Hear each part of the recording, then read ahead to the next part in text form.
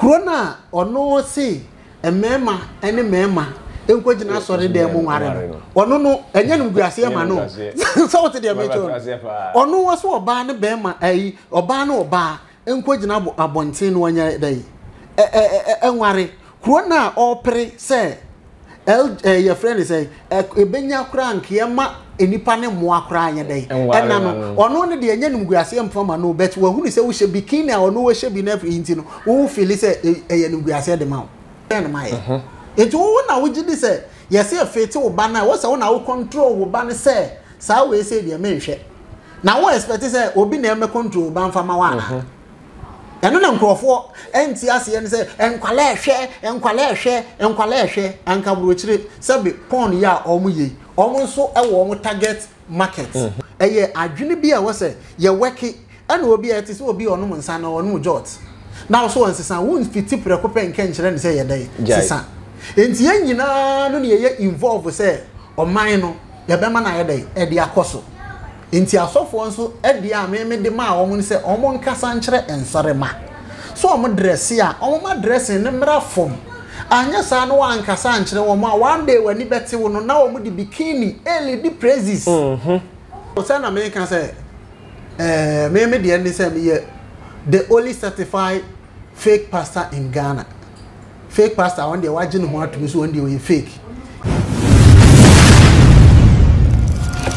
Right, abusia meka say Sam radio yensa aka ye pastor brains. Pastor yi what are the sinini videos be ba bontina aya na Ghana for dwene ho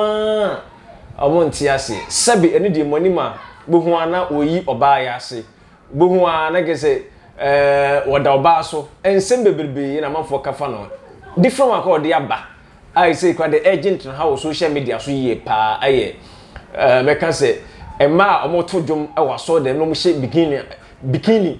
gese omoto dwom gese nwanwa ahometi Ghana for say e dey kwa na da badwa so yi yensa kan na bedin komo afasa ensemi ho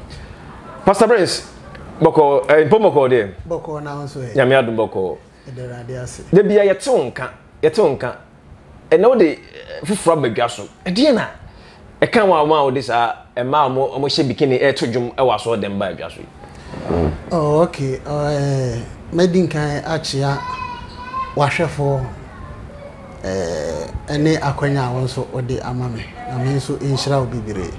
ne etie ne se video na ankasa no music video scene wo me upcoming music video mo na men kan se ya classified da me try video no December na Christmas season ti no say akwanya ntimi ambem mama ntimi anko de anko classify until last week which is Tuesday coming na nya 1 week and NFA for the certificate at the mame there was so actually say omo classify no 16 February ya no more classify you mean universal yet me you know okay nti video ni CD boy music video no your friend no CD boy nti enumu na say no dey ewo nti omo classify here na ti say we say me be release anyomo no ti na we say me dey making how I hear anyomo no making no e dey be ekere me fans nti eno na me post say imagine say we sorry now how will you feel sana me dey to me page because me so come home no so a mama obi aya we say me movie me actor musician into wo ya me friend na say wo ye ye so otimi hu say eno ne de me ye nti eno na me dey eto making no e dey to ho nti na de e wo Ghana for pii ya omo hwe video no ehunu asa osofu be na di sa adwuma wi osofu be pa na eye sadi we wona solid dem eti Ghana for etie Ghana for hwe wa o pese o ma Ghana for mu se enya asori ano de bia no ya na Ghana for no menti se ebinum asumu dese nso o munya so mu betio because de bia me di video beba since 2017 and my catcher almost say Pastor Blinks. Me pastor. Name me entertainer, now say me a movie actor. Na no na me de I am a brand. What I say because see na me try no. A movie I try and title na the Pastor Blinks and me play lead role. Enti if you want na be de yem fan say it say Chewa. Na Chewa play lead role na Chewa na be de abeka no so. Enti if you want na ma din abeka me so say Pastor Blinks am use you. Enti what is the name Pastor Blinks now because of we be no the Blinks. So what I say. Enti ano na eye me brand a me so me de me denam. Enti always be na we say me ye ade edema ho. Enti music video ni try na me de share sa eyinum. Na de mpese obi anso te ase ne say me wo ho no. As entertainer de me twa scene bia enye say me use no ba akopɛ. Metimi atwa metimi use no be say 3 videos depending say e be suit video no nko ade a. Ene ne bia obetimi ehu music video na so hu no wo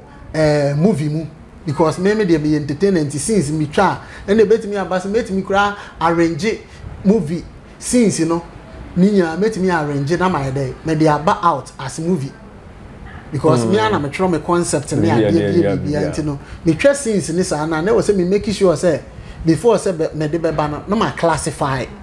say de be obi abetimi aye dey ahwe say scene no inti en classify ya intimi fama out. Okay, good. Yemusa at the party na guso ohwe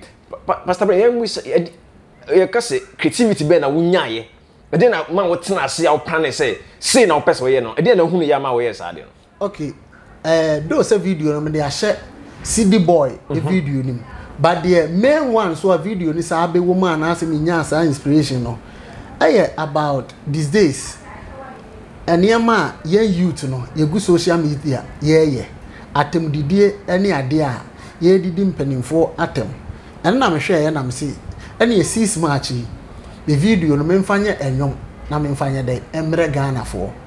ene nti real or involve no na asem bi nso si ene ne yema bi akoso na ye te association bi a ye friend say Ghanawood na ye say eno nso ye movie ye bi ne ate Ghanawood yeguso a ye ho niema na numu no en association no ekuro no esika ye jejede ma guy ba ho guy no so ye dipa bi a oni ni hia politicians yi o wanyade anka oso yesei anka oso yesei anka oso yesei na ye jiji sika ne ma no uja for edi sika no enti ho no mu na minya idea say ane say na corruption ni ade ya ye kan enipa we sei wonyini ana o man position a eno an wo de be kosuru ho ti me de enwom na me se obi mfre de oti bia na se mame o da de a wonyane na ye de ekura sika ma no wadi nso wagina ho di wo pani atem yo yate wonim se enwa adane wotope bibre ni hypocrisy o keka a wo beka se democracy yenyai backbiting on us in concentrate na Ghana ye man ensawro ne akitia obede se wo hina trende ni free respect the authority so for nkasa nkyere nsorema so omo dress ya wo mo mane mera form nyesa girls aba one day omo de bikini belly di praises say what you say enti asam ne say de da ho no mo no nyesa girls aba no one day omo de bikini belly di praises. Oh, I saw them. Yes, okay. Because omo dressing na course these days dressing na na so for dwini ni sika ho or dwini di obenya ho na on kasa nkyere no ye de fashion sa one day ye beka se bikini so abaye fashion a ye de ko ye de ye di ko wura asore dem akom no nkyere mu se what dey mention na betwasi enti chorus ni wi a enti me rap wi ye na ye two chorus we are all involved. We are all involved. And another verse so etwas. Inti ano so ye enwoma me release e wo Blinks TV a okọ Blinks TV a obenya bia de ahwe ana say eno ubetimi so akọ all the music platforms no Spotify ni ade ni nyina e wo hodomo a ubetimi akọ de akonya bi ye for 6 March ye be na me ka kire youth no say atemdidie obi de se wo hene ni e man fans o hwie o hene mpon and so the free say respect the authority. Oh, dear, we did this. Oh, dinner time, no be for phone. Oh, IGP, I see, and me no be for phone. I near can ye dinner time rough. President, no dinner time rough.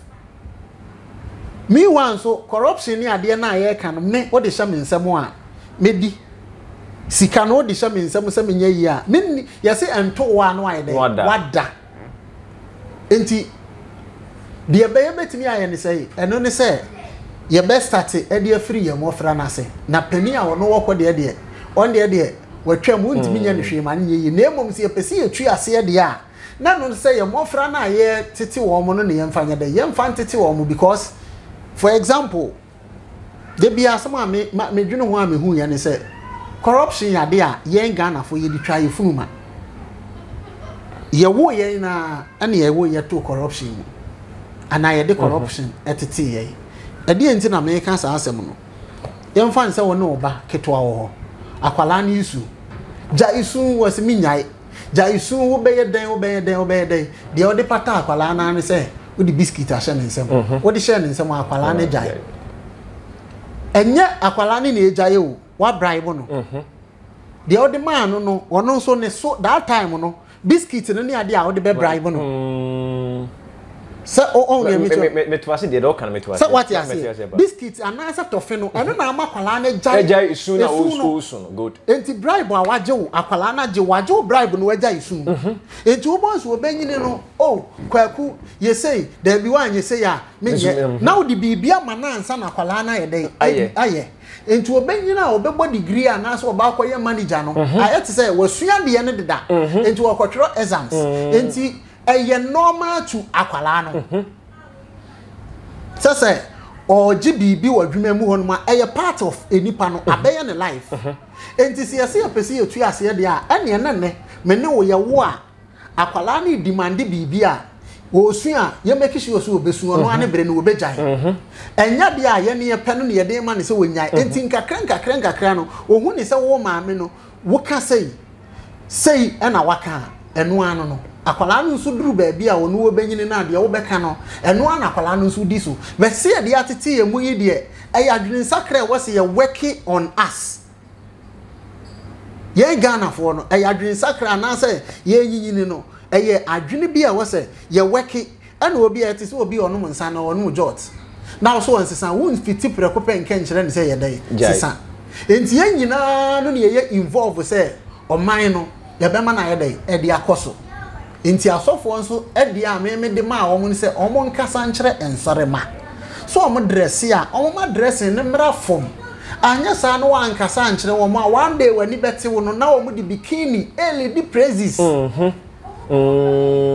good adwene a meka se wo di eba out no na se wo di kyere Ghana fo e good but wo di since biba ana se wo di sini biba sei na Ghana fo di watema se na wo si esomfa.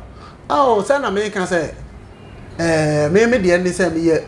the only certified fake pastor in Ghana. Fake pastor when they watching who to be so when they fake. Inti ade a enye no eya enye no na me ye. So pina so ehunu say we fake pastor. Yes, send there no na the tennis eya ade a on say utwa bibia as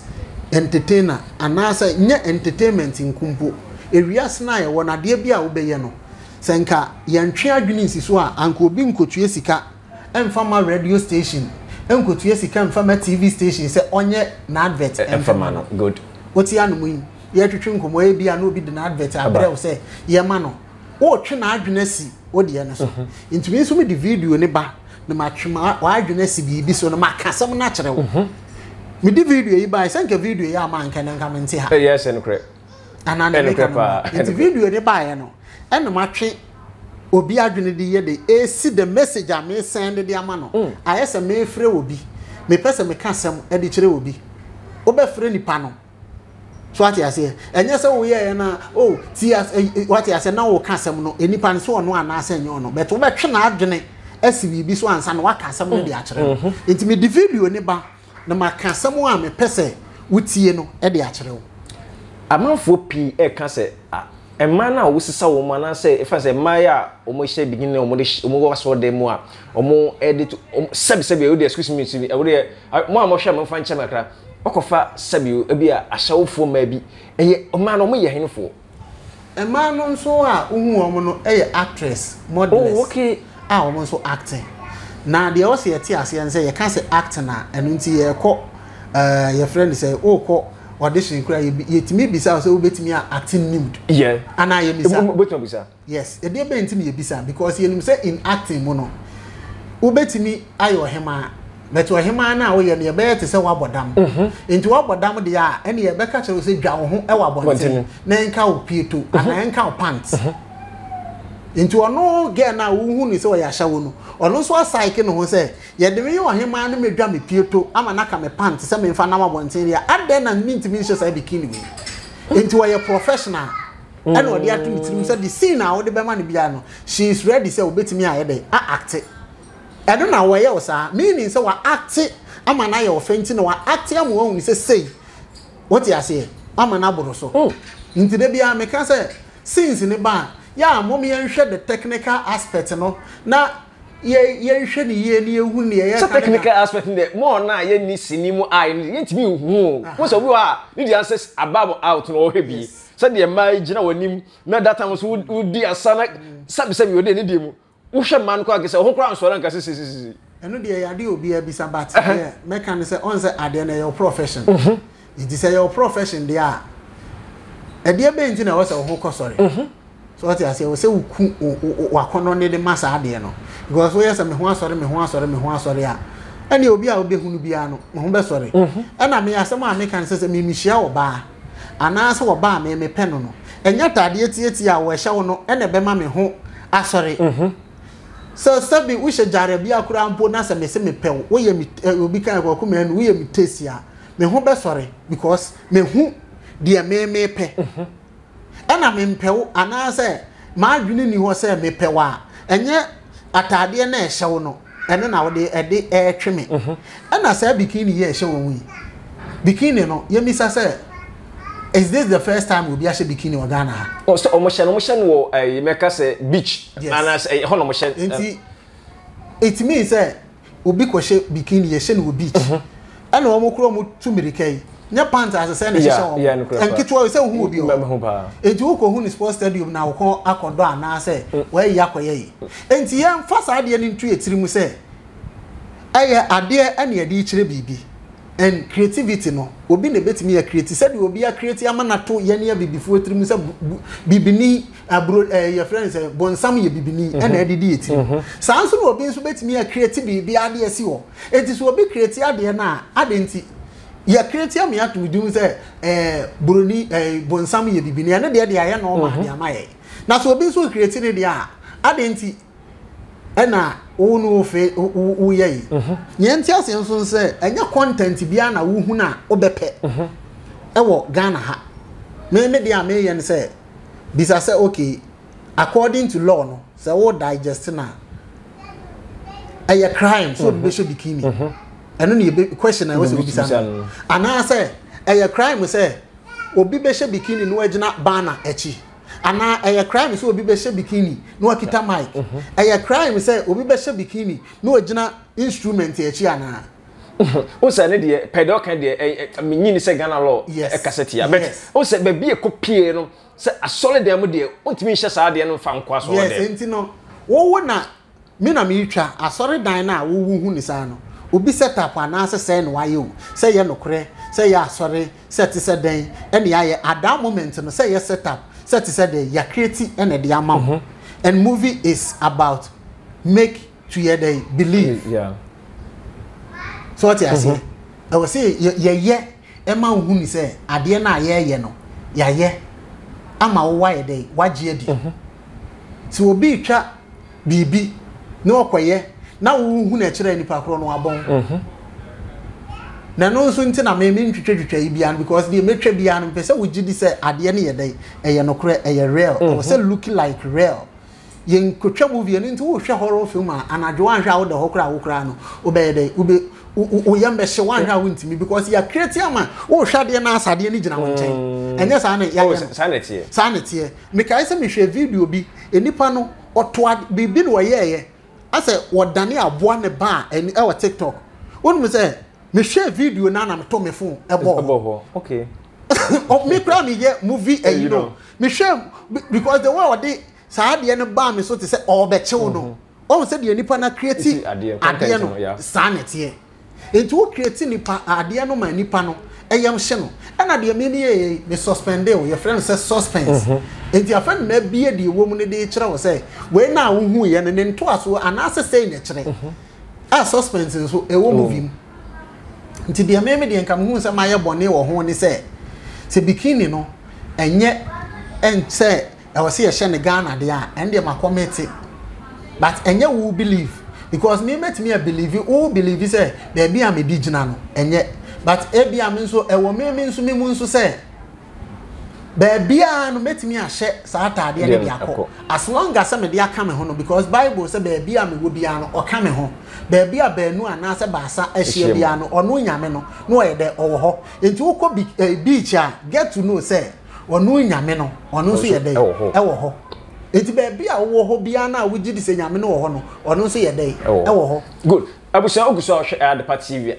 sofo Pastor Brains ana samre e wo sinimu no ba ye honam sofo di a meka se ye nyanhye ne sofo ana wo ko sofo die school o nyan ko sofo die school movie na me was one components one pekra and that samre ne twen komo Pastor Brains ba chi mu say ana before say mla so ye edwotode kakramla 10% aso ya sene 10% ye ne ya wo amanone si ye send sika be fie dia eno ane tap send ye ne ya wo Europe yo America Canada o de quantity ya o de answer for phone corporate store download obu so fo bi se promo code na but at party promo code e shem bo shem ma pe se wo Europe nko 5 euro America Canada $10 o send sika be fie e free of charge tap send na quantity e faso send sika e de be fie o mo na so ya sen emene Pastor Brains e twen komo o Adepa TV so Pastor de kan ye musa akra se ade ya wo de aba out sini o de aba yi o hwemu a ebetimi aboa afutu tu ene Ghana ema ho siesie emema ho siesie sene sitie wo Ghana ha enam so pese wo de sini about e kasa de fasade no eno ye me ka se de ye kan ahun siesie be ka sa sorry bi alliance mi ko pie president worship leader no wa boko fie ne tuko fie pa wa bo e hyehyehye skirt bi mu no na skirt ne da ha na wo sum nutui ye yi na ne to no so di what ya say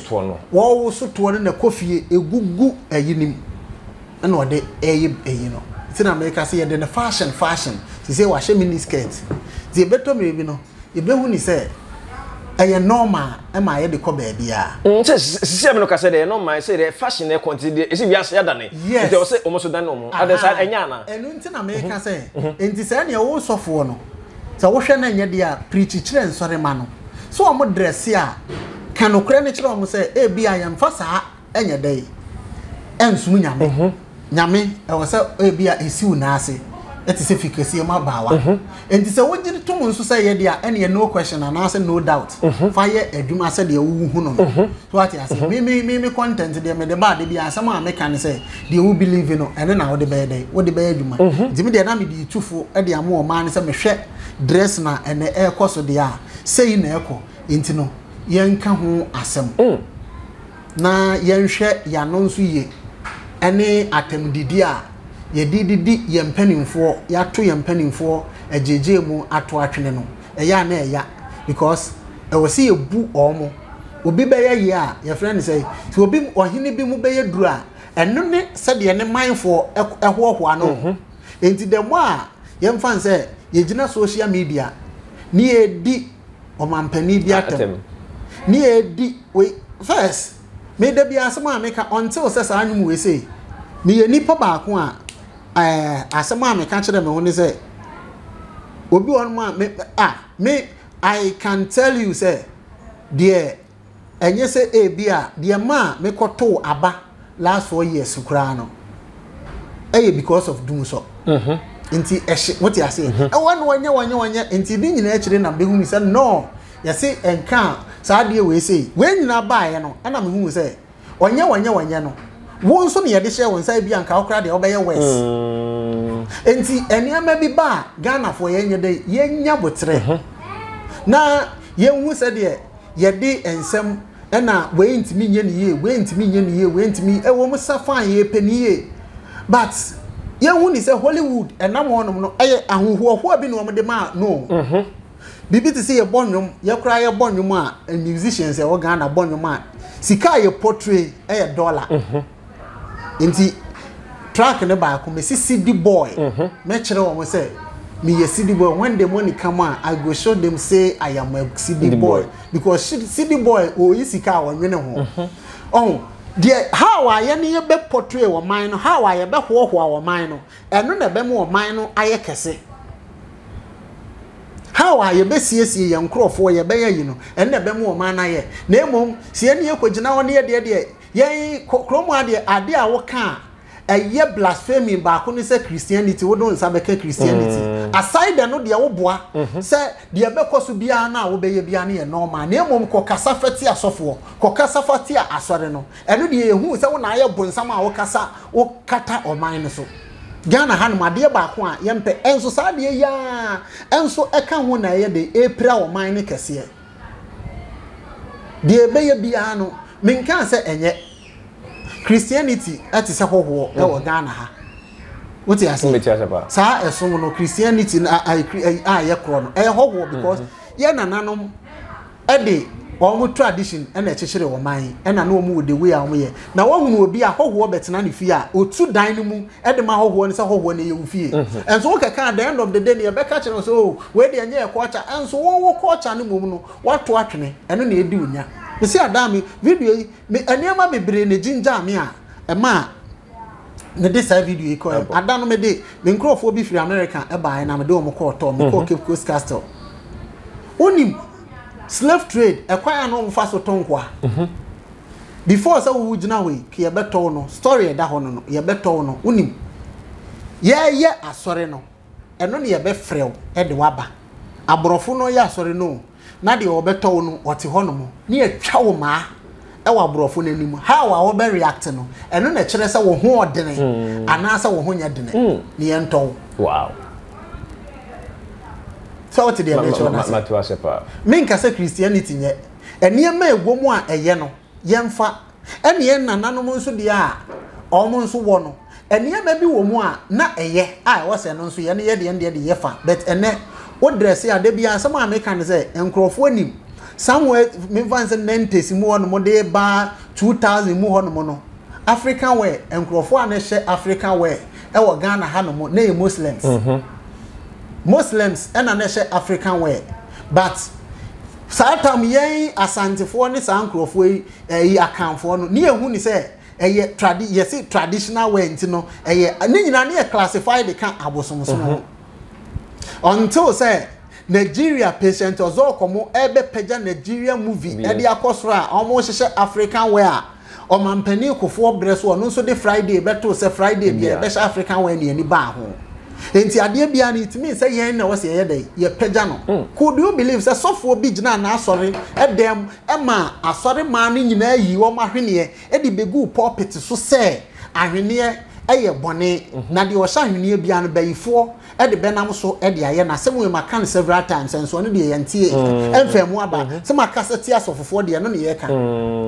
sepi na de bia manfo kasa ade na asori nko na di oni yes aso ase basa na wo guki susuma ni mu ase ngu na ni mu ase sana Ghana fo nyina ka me de ni se Ghana na enkoso no nso no omo nso edimu entintima enya niema bebre e na ema Ghana enkoso enya niema ba ko pe na ema politicians nko na ema Ghana enkoso enya politicians no nko ba bia no kure no wona e be se beto no emeto asofufo religion a ye believe no ewom e ka ho enne na ma ne yesa entisi yesi yetu eniema bi ase asa niema we se nyina ya de e wo se yetwe ye ni e dey e ko ho na me emegina ho no mo nka se wodi wani ti se Ghana ha de na America ne se wodi wani wo ye bibi wodi wo pa yimu obi mo mampani ne nya de ti se den na kaseti a amamu no ye feel se eye normal NPP waye eyi eden waye NDC eden waye na emom ka kaseti a Christianity wo so bonsam no ebi nsi da wo de opa ma o mampani obuo ne ani die bible aka e de akere no wasi duwanya ene wonani na wonkwa na ayede awo asare so enso ene yen YouTube na ayaba no ye sori ya so camera na o mampani say what you say your friend say IGP ma minka san kire e na say ni edi na tem e wo so but eno de ye feel say ye nya obi obekasa e de atia sa de ne ye fa no normal na emomo kasa e de ka no kure no a because wakasa de atia Christianity into no blasphemy why ye boni e bi nsi da ebre aso si ebebu ye mpanimfo e wo man yemfo obuo ne ani die e ma oman no mpanimfo ne enhoho a wo mo te se de aman bi ahoho mo mpanimfo a ene ye se aboa no ne meta na ma ne ye kase o aboa no ntakra enti o mampani ne ntakra ne Ghana fo no aman mpanimfo na na se ya hemfo ne ade no nti wo hene bi a ne manfo trust ni mu no utimu sa hene ne mu odu o hene bi a o mo ma wo mfira bonten ma wo omfa nanim enye fem no de ma ye de wo hene animu be ye fom no ahene ne ba fom enti e ho na wo se ye hwe ne ye jai se ye ka Christopher de a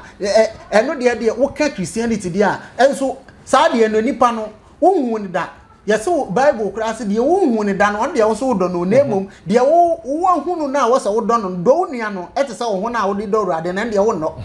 nemom de wo hu ne da de wo ku e de ma no nemom wo sa begina ho ma wo ma mpani a wato abade yi na wo se wo respect no abegina social media e de dinatem ne afa ne normal na ne terms wo de aba no ya boage so o pa kire say enti no we are all involved. Let's build. Good. Meka se osini ahodo pi a wo de ba adwa so e se de Ghana for kasese ne se IGP ento ne nsa enfro because I say we na wo de aba out no enye de to so wie meka se na wo case ba kokora wo court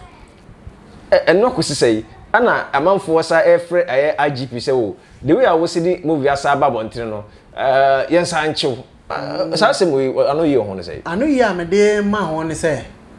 IGP bechebe because bia mako e de atia oman no emra IGP nchemi because of say we hu ni say migina baabi bana ebomachi what you say instrument eye dey egu nchen na obi kita microphone no oto nwom no we she bikini nti wan cheme e we say hu ni say bikini no wo sha eye bone wo Ghana ha na Constitution de minyan ho so what you say o man ne mremu no wo hye bikini na e kire se wo ye naked de a ye betimi a cheme se me fan se ka Arab e na me wo ye se ho no mo de nti Arabs fo no o mo se wo yo ba shatade ma ne de nkata ho nyina nti wo mo yes sports ahwe wo mo make sure so wo mo ntade nyina no egu wo mo na ase o mo nkase ye kwa yes sports nti no ye you yes man say na wasa mo de dey mo de etu omo yes sports kura at the end of the day omo identify sa na yema ni nyina ye dey ewom enti ye de yes bikini no yetimi hye bikini as long as wunye naked oba esu enwu ho onofo so akata no se me nofo no so enkatai na se ne ba no esu gu ho de a ene ma community crime e o se ye cheme na me ohunu se obi ba so gu ho ana movie nso a wo ka se yentwe na se video na wo se yenhye so ne yenya yi no me di music video CD boy e de akọ eno e wa ha ya send me email e wa ha email a classification authority e de mama to me krata ama me to me krata say CD boy music video no metimi abo e wo TV bi so mebo ama obi anso ayedai ahwe obi a kwala akura ti bi hwe ana says yi ni bi no scene ni bi ana me de abeto abonten say making it is we twa ade na wie enti se me call ye no ana scene na omuhu ye no na omo kire se no scene we de ye mpa anka say scene no nka wonya den kame mfema ana classification law ne kire se wo de ba na ye hwe scene bi e wo mu a ye betimi advice wo say me kai say me yi ba ko Pastor Blinks no me kwa classify no omo ka kire me say omo hwe movie na in general dia anka so mama me obi atimi hwe na emom scene baako a ewo no eno nti ena omo rating as X which is above 18 for na we so omo ye dey omo hwe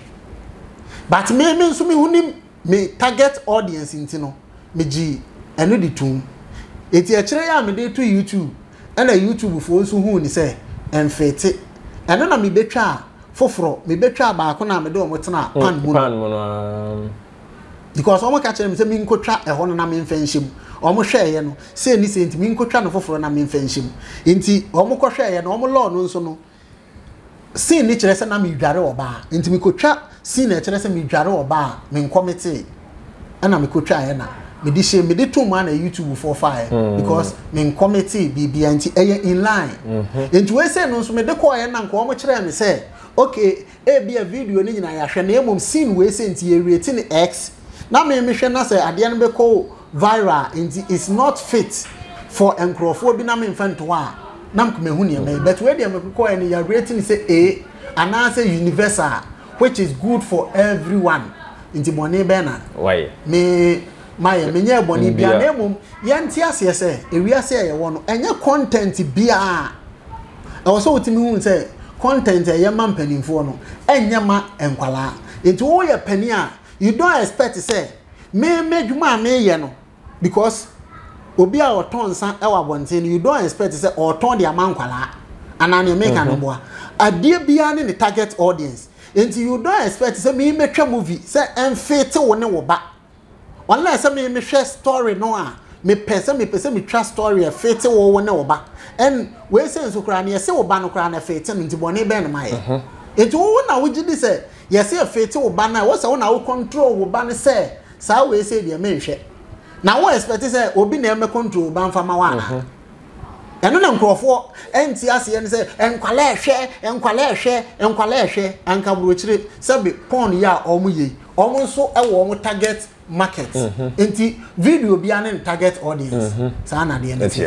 because e ma o yishi wo mo no omo abusua omo attack wo sa aye since ya wo de ababo ntrin o attack me say because oba na adwuma a woye e na obi a employ ne say o meye say adwuma ne mfema no etu hu say si na e de benti na wo so attack nipa na o employ no so me fan say wotu we ana say Adepa TV no my employ will be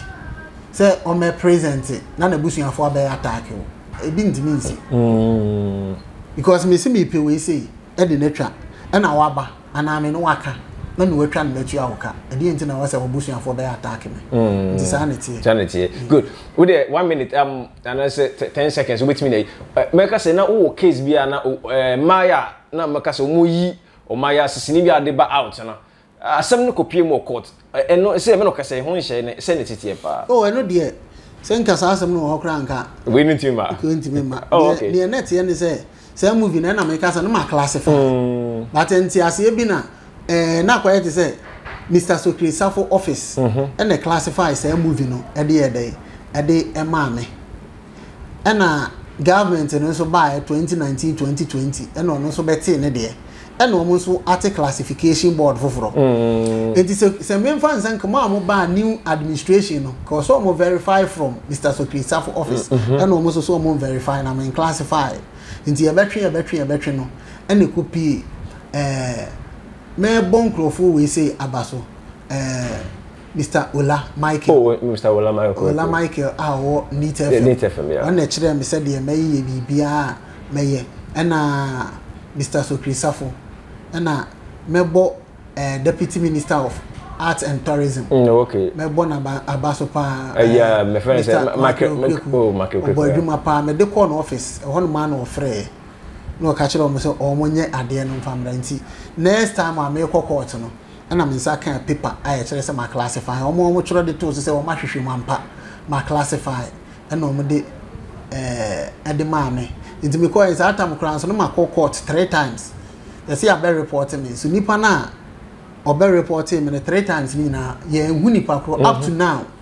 and if is nyom na de me call ye nim nipa o de asem ne court nti judge no so hwe ye no that is was so strike no because ye hu asemnity ene ye hu na yi nti we say na wo no so de me kɔhwehwɛ mera ne mu sɛ de ɛhe na wo kɔgyina so sɛ ma comment dampare nkyeme no bisa sɛ onyina de ɛwɔ he so ɛne wɔn fa nkyeme onyina so sɛ wahu ni sɛ me gyina bana echi ana wahu ni sɛ ma hyehyɛ drums egu hɔ no mu kita mic nti no etia wo man ne mera sɛ me yɛ yi a ɛno de so hwɛ yes pastor de me nim adekode a ana sɛ emenka sɛ ya kyɛdi o sedi o ene sins bia wo beba abontwen bia na ade na be trendy o secret ne sɛ ɛno ne sɛ de ameka kyerɛ me nanko nkrofo ni sɛ de opese obia ne ade anyankopɔn de yɛde ɛma ne ba asase so obia ne ade anyankopɔn de yɛde ɛde ma ne ba asase so nti no me nso me de ayɛde ama me sɛ menyɛ no nti sɛ ne ewu nipa kro no wo ye movie wo twa music video o pese trendy a wo betimi abehu me na me amatena se no ma hyehyɛ sɛ see we fa wo movie we a wo twa yi ana we ya wo yi bra na me trend ne ma wa wo betimi abɛyɛ me because metimi aka kyerɛ sɛ when it comes to see you try be man trend I don't think say Ghana how we betimi see far in fact we are there but you know how it is what's that means you go on the bar trend is that maybe some obi kan say bia asofofo so na me de wenti na me yesa na de me ka kire obo ni say de me hu niema no bia me free asofo no so enche oh okay bia what you say se bibia me bo mu anya me nko na me yesa adwuma yeah okay na me kan say tama after say ye che me aye de me ko tu me ba me mabemu buyi ma mi jaye me ka kire me hu se me nya bi na eno na woni be say 2 weeks na me dae nti me dae no e ho no mo ana me so dae na me na wawu ene emre watre emre 2 ene ka no mo ye 3 na o mo bae me na efiri nyankomago nti me nwomo no asama me de aka mu ni se asona ba me funuma toa oche hene de yeso nyankomago ya santo aberewa doku ya de wonufu atomanum meye den esurade enwomo no ewum ti me ho no na obo bae na omo ka kire me se me ge se me nya bi mu no me wan bae se omu usu na me na ai ba ko ka se mo san krofo we de asonafo mema de eduru mo so ne ye de mu ye bibia mo mpese mo beye na mo pese hwan na enye eno na ma me hu se on se bible mu esi se Benjamin abusuafo ebefa heaven gate no 12 you know na yes say Benjamin we will be able yes yeah eno na ma me hu se me ye asonani a get to know say se wo kwa sama do ho a wo asona line number 5 e na wo befa aduanani e kwa aduanafo bretufo sa na omo koye nti omo ne ka kire ne se mo de eduru mo so ne ye di mu ye bibia na mu dwane so ati ase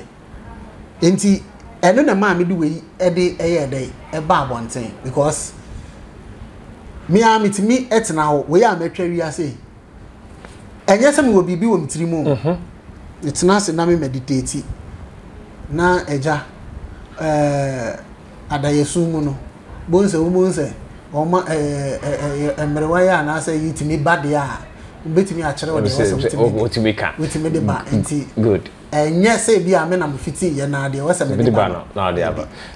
enye usa enye mo de mama no so montu nyame ye nyame de wonye yi mo why so choose sa enye mo de ma sa ma ai say wo hu so obi di bikini abegina asori de ma wo be yi wo se bikini de ensu nyankopon de ono oba de gidi se atade bi ehye ni bi asade e wati bi na obeyi ni nyame aye ene nyankopon so gini tum na emi gidi se ede ne ma ne ye bone ye mfa ne se wo ka se bibi bone a me ni umi enu se wo te ase ashatade a me hye so obi hye bikini na nka Ghana ma nyina hye bikini e na akoye tirimu se ye nam Ghana ha no ma bikini no obi ahya enkenye bone tu obi awo but wo momu na wo no de wo mpe no you think say eye bone te on ya mechi na say de wo mpe na obi ye no eno na wo you see it as say eye bone o but enye eno ne boni se boni no me da bia asem ameka ne se ade ye boni nyankopon oba odi bebu yaten odi bebu ni patan ye de wan de me ye e de atia but enye de me ye de atia me ho okay de me ye de atia me ho de me na me sei me ho okay but de me ye de atia no eno na nyame no be jeje so ati de me cho nyame ne be jeje de me ye de atia no aka kire se no wa wia we sei wa ye we sei into punishment enie but de me ye de atia me ho no eno na the end of the day say me nti obi betimi anom nsasa the end of the day na nafo nyina atrope na wo so okwa wa ntwa so a obi betimi so oti de me cho na so no kan meti wase ba sa na me hu no nti se me she bikini a you think say eye bone but me nyam fanti a ene nyankopon no so no bikini no se obi timi de Sports Stadium de a ede enti no wo be ma ake ne se me de akowura asore de enti no wo be ma ake me se hono mo de eyi na hono no kura hono no no nyame no wote ana okay wote mu enti se me gitum sese na me ya ene de good abusia meka se Pastor Brains ane no twem komo efa video a meka se abadwa so a egintre ha social media de ba bia be ko bia sisi ya me no kasa edie ene na egintre ha yi pa ene na samre ya to yen safre na ene na din komo atwen komo afa wakan sem bebrebe ede afa ho anti wo so betimi do comment aba enya timi di enya ntokwa obi di ade ba na na nya adwan so akire wa adwene enya bufuo ne ntokwa bia wo so fo adwen kire bra tap send ana aso ya sene tap send se ye ne ya wo ma no ne yo Europe yo America Canada o send this kind of video and only tap send o dey answer for our phone ko Play Store download we be so same for we so promo code na at the party promo code na shame bo shame ma pay so Europe ko 5 America Canada $10 o send this kind of a free of charge it ba mobile money na say bank account 10 times so na ababetom o na aboy aso ya sene e made nkomo twetwen e de abrawa the party TV so Pastor Brains and ene no atwen nkomo yie pa pastor we dey ne krakra mu kra na o je awie komo twetwen na so minim so wo asem bia ye musa wo asem bia pesa wo kan edutwa to ne de program nyina ba wi a konya edao oh okay the meka ni say youth aye ba no ye mu ye mpanimfo na ye hu ni say said the oman tie bia no ye mom na wose ye pagya oman no iti ase American be develop na nya bikini aye de kwa asore na omo no omo hwe o na no bi comment ya woka ugu ya nimu ase ugu ya nimu ase u yese ugu kan nimu ase na me ka se me gu animu ase a kire wan kuro na ono se emema ene mema enkogina sore de mu nware no ono no enye nim gu ase ma no so what dey me to ono wo so oba ne be ma ayi oba na oba enkogina abonten no wanya dai enware kuro na opre se your friend is say ebenya kura nke ma enipa ne mo akura anya dai ena no ono ne de enya nim guase empoma no bet wa hu ni se wo hye bikini a ono wo hye bi na inti no wo feel say eye nim guase de ma ye no na ye hu ni ye hwe ewiase no wo na wo se wo mu ani da ho na hu ni se metimi attain positive anas metimi attain negative aye positive tana me wiase me believe enkasa me gu anima as because ye nkoka say Ghana ni America eko competition bi ntia no guase bi ewo ho da bi de Ghana be ye betumpon no ere ne ye nya no enum no omo ye de omo hwehwe obi video no ene omo hwehwe and at the end of the day ai se video no kwa wo na wo share ye ene ko ye wo nso share de make no share man nkoto no na nipa kro ne beti de wo ka no make no the intention ase enti nkenjere mza na de baabi a video na akoduru no de wo kan no enye obi a na beti nipa kro na wo share ye no so oni ayi se nko be share a adentina not say on say your money dia ye penemu papa dia enti na make say ye twe attention e di siso the nipa na tie dia wo kan sa na de tinti no CD boy are you ready Blink TV oh okay YouTube oh okay Blink TV Blink TV okay subscribe it na ehwe CD boy and I said they making let's build and also hono mo a ya release it will bet me akọ YouTube akọ say 2 videos you na be na obeti na yi na me pese we are all involved o mine nko so ne ade no enyai ono no wase ono no wase eno no ono wase ono no yenya ono no wase NPP na si obetimi aye NDC na si obetimi aye ne yen concentrate na Ghana eye man eno ne asema ameka kire wo bia abusia Ghana eye man aha na din komo hwetwe ne nyina ye de esi djumadi mi amede ble me fam akosi adjumado na fam agio manage ho yi pa awurade adom ne bade che e be sa hia bi producers amoboa ti oni Joshua omo na eboa aye bibia kama ade amaye awurade adom e be sa hia bi ye fa kwanya we so achia obibia me chia me maame Mrs George Napia a wo US abrochimem meka se wonu adwuma mefo nyina meka se Adepa TV de adwuma efo no mo fa ye ni agro kra adwuma efo no meka se dan dan Adepa TV no mo hwe pa ti aja mo amone maame aye adwuma e wo Chicago US no manya ntie se mo hwa Adepa TV ye papa nti adwuma mo fo nyina obabi o ya adwuma ni nyina no meka se Ghana fo mo ho a mo hwa Adepa TV no Nyankopon hira mo pa mo koso enhye na sa mo hwa Adepa TV pa fa mai na ye nigi mo ho na nyame ya adoma me se beji mudiri ya bono maako ti Nyankopon on hira mo pa ne ebra munya ede ma Adepa TV dan da nyina mo koso na mo hwe me ma me hwe kra mutum ka ne ba no ade se no ayo nyame hira mo ti ni nyina nti nyame hira mo pa nti nyame ya adoma e be sa hye bi yakra mo